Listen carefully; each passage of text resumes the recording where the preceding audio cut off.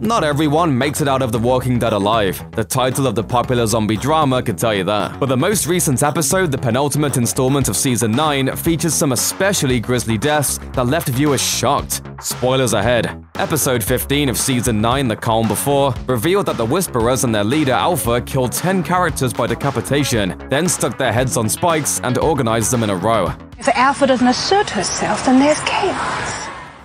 This is exceptionally brutal stuff, even for The Walking Dead, but the three murders that drew more gasps from viewers than the others were those of Tara, Henry, and Enid, both because their deaths proved just how ruthless Alpha really is, and because those characters don't die in the original version of the storyline as seen in The Walking Dead comics. Ezekiel and Rosita did. After the episode aired, The Walking Dead director and co-executive producer Greg Nicotero opened up to The Hollywood Reporter about the decision to kill Tara, Henry, and Enid, and the choice to deviate from the comic book source material, saying, "When we break the story and when the writers are in the writer's room, we don't always know when an event is coming. A lot of times we'll find out at the very beginning of the season where some of the landmarks are, but we had no idea who it was going to be or when it was going to be until probably 2 or 3 episodes before we shot."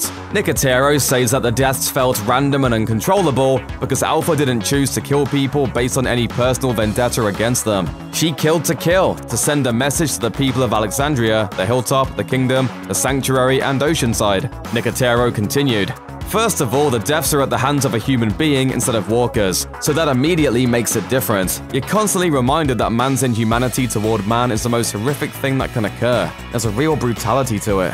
Nicotero revealed that the creative team had to think about how the deaths in this episode would affect other characters, and that pushed them to pick Tara, Henry, and Enid. As he explained, there is a very specific reason to lose Henry due to his relationship with his adoptive parents, Carol and Ezekiel, as well as with Daryl Dixon.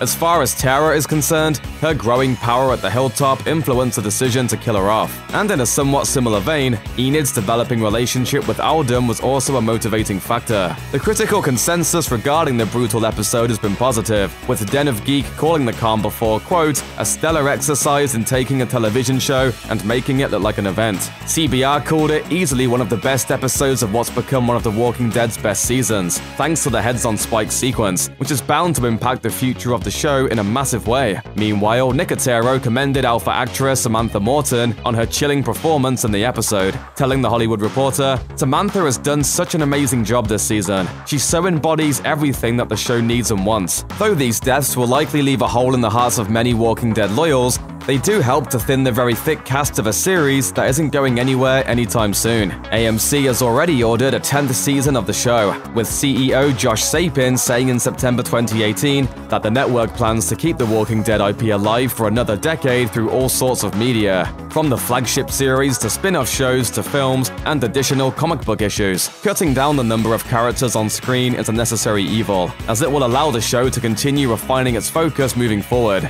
We know it's difficult to say goodbye to characters, some of whom have been around for years, but perhaps these 10 new Walking Dead victims had to fall so their fellow apocalypse survivors could flourish. Check out one of our newest videos right here. Plus, even more Looper videos about your favorite shows are coming soon. Subscribe to our YouTube channel and hit the bell so you don't miss a single one.